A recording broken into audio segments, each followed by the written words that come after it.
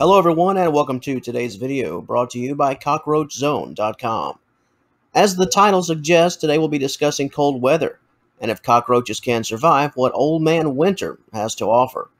While cockroaches can be annoying and often hard to contain and eliminate, Mother Nature can have a very powerful say depending on where you live.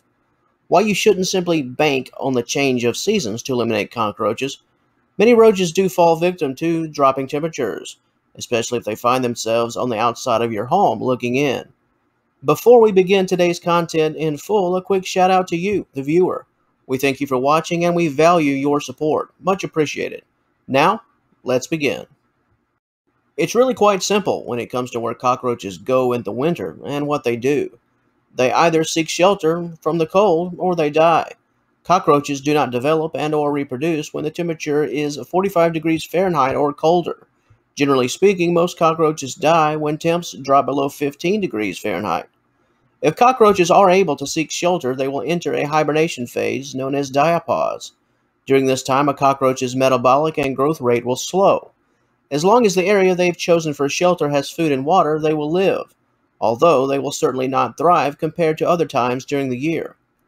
As for specific shelter areas, inside your home is their first choice during the cold winter months, for the most obvious of reasons. However, cockroaches that live outdoors will hunker down and hibernate in piles of wood, leaves, mulch, etc. Because cockroaches are unable to migrate, they have to shelter in place, in this case, the nearest warm spot. Other hibernation locations can include dead or dying trees, the walls and rafters of a home or building, chimneys, basements, drains, pipes, kitchens, and vents. While the majority of these spots involve seeking shelter indoors, or at least partially, cockroaches do have a few outdoor selections, but they're clearly not as cozy and as fruitful as your living room, for example. As briefly noted, death is a very real possibility if the temperatures drop to 15 degrees or below. Unless cockroaches are able to enter your home or other heated buildings, they will not survive, even if they make use of outdoor shelter areas.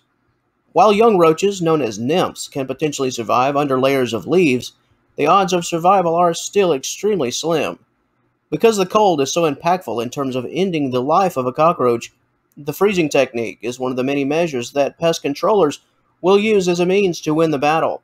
If a small infestation has developed, then the use of a freezing technique can eliminate a localized issue in short order, although this measure of treatment becomes more difficult if large areas of your home are infested and spread out over a wide area of your living space. If you'd like to know how cold weather impacts the American cockroach, German cockroach, and Oriental cockroach specifically, be sure to visit us at CockroachZone.com. We have a full-length and detailed article just for you. We'll talk about this a bit more later. Cockroaches will leave a cold home, but the situation would have to be very unique. Cockroaches hate cold temperatures, and we've already talked about what 45 degrees and below can do, most notably 15 and below. Logic suggests that even a colder house would still be a dream compared to life outside of those four walls. Unless your home drops into the 30s for some bizarre reason, a cockroach is likely to stay indoors. However, in the complete absence of food and water, cockroaches could potentially leave, if only for a short time in an effort to seek a warm location with other necessities.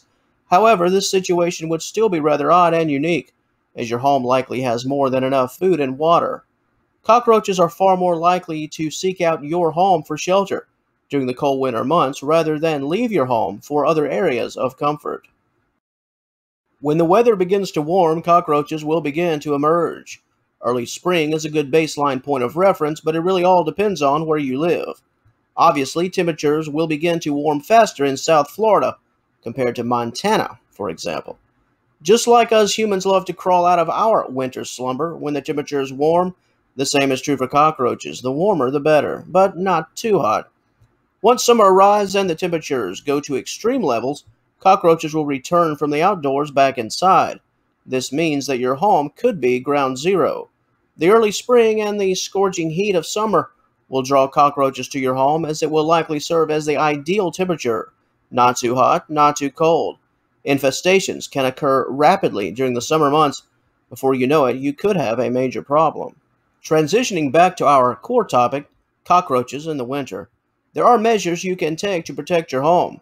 While many cockroaches will die due to the cold weather, and this time could be viewed as a window to let your guard down, There are important protection efforts that you can take to eliminate a potential problem. Let's be honest, the last thing you want to see in your kitchen is a cockroach on Christmas morning. Not the best visual. Here are a few helpful prevention tips for those cold winter months. Number 1, keep all food containers sealed. This includes bags. Number 2, clean up all food debris after a meal, dishes, crumbs, etc.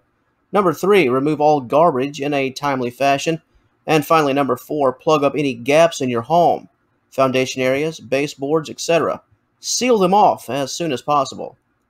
And on that note, that will close things out for the video portion of this material, but we still have plenty of information for you. Earlier in this piece, we mentioned an article, and it's waiting for you at cockroachzone.com.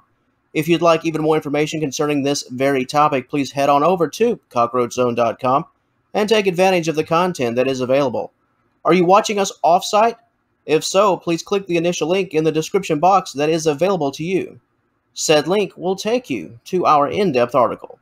And until our paths cross again, and I certainly hope they do, we'd like to thank you once again for joining us today. Please have a wonderful day. All the best to you and yours, and we will talk to you later.